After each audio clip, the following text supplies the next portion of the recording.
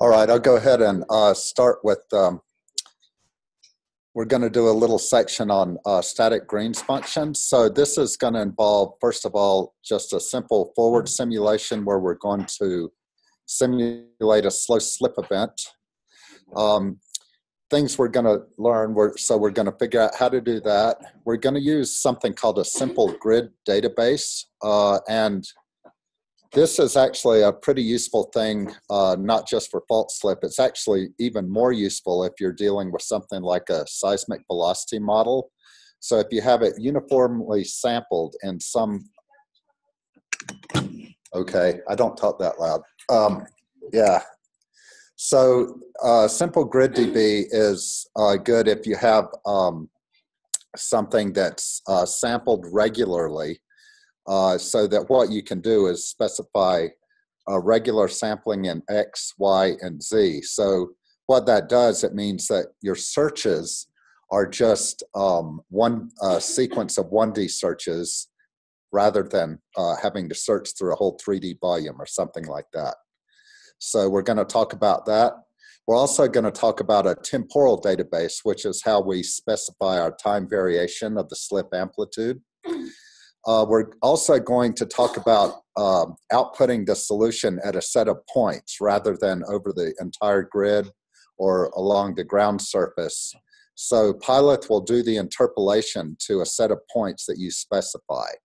So this, for example, in our problem today, this will be representing GPS stations.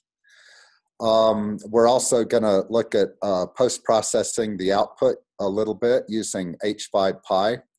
We're also going to generate some synthetic data from our forward model where you tell it how much noise to add. Then we're going to generate Green's functions for this problem. And then finally, we're going to do a very simple linear inversion using NumPy.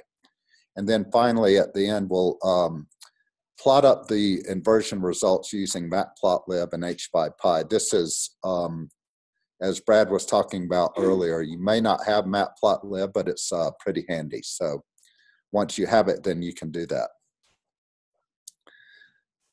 Let's see. So what PyLith Green's functions are, you know what a regular Green's functions are, but these are the finite element equivalent. So what we do is we compute impulses at a set of fault vertices. But rather than just a delta function, these are the slip dies out linearly, in this case, away from the vertex. What people do for analytical solutions, they use Okata. So rather than slip over a patch, this is slip at a vertex. So your Green's functions will look like, the slip will look like kind of like a pyramid. And then you can interpolate the responses to these Green's functions at the set of points that you specify.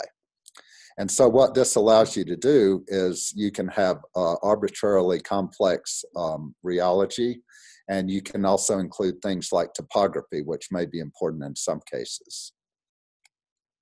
So in addition to the example that I'm showing today, there are at least a couple of other examples that we have. This first one is a two-dimensional analog of what I'm doing today. So that was one that we had from before, where we do pretty much the same thing, but it's in 2D. This one, I think, is a little better demonstration today, but this is also useful.